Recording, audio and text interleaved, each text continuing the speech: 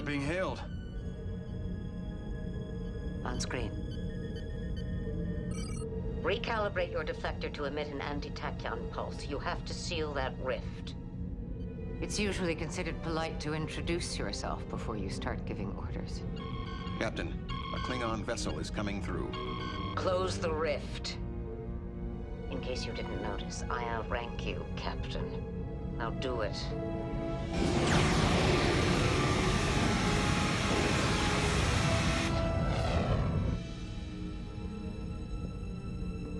I did what you asked. Now tell me what the hell is going on.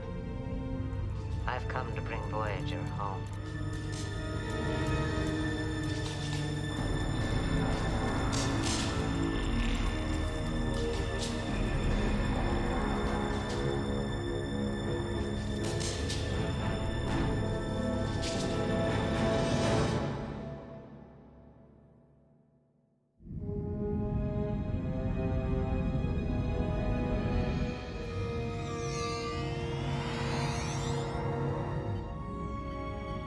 Welcome aboard. It's good to be back.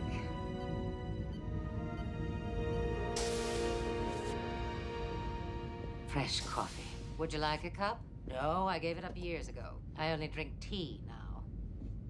I told the curator at the museum that if he wanted to make the ready room more authentic, he should always keep a steaming pot of coffee on the desk. Voyager's in a museum.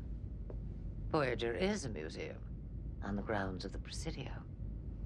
On a clear morning, you can see Alcatraz from here. You made it back to Earth. Unfortunately, our favorite cup took a bit of a beating along the way. It was damaged during a battle with the Fendomar. Who?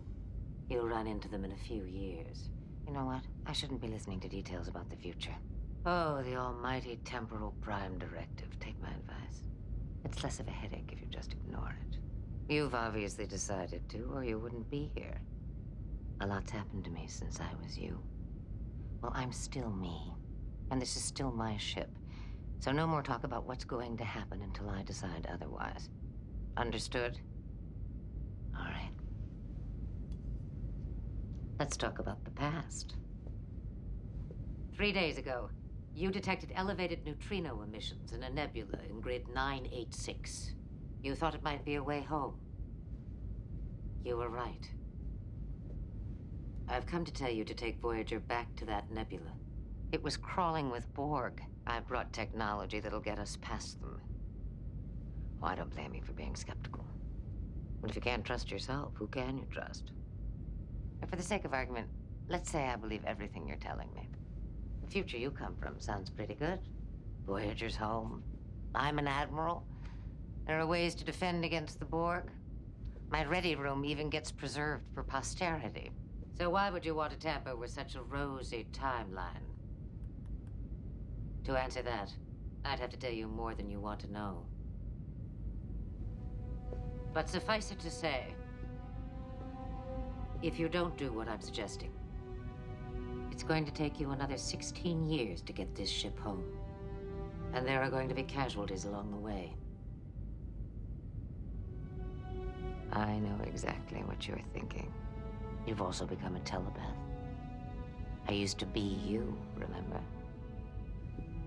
You're asking yourself, is she really who she says she is? Or is this some sort of deception? For all you know, I could be a member of species 8472 in disguise. Have your people examine my shuttle. Tell them to take a close look at the weapons systems and the armor technology.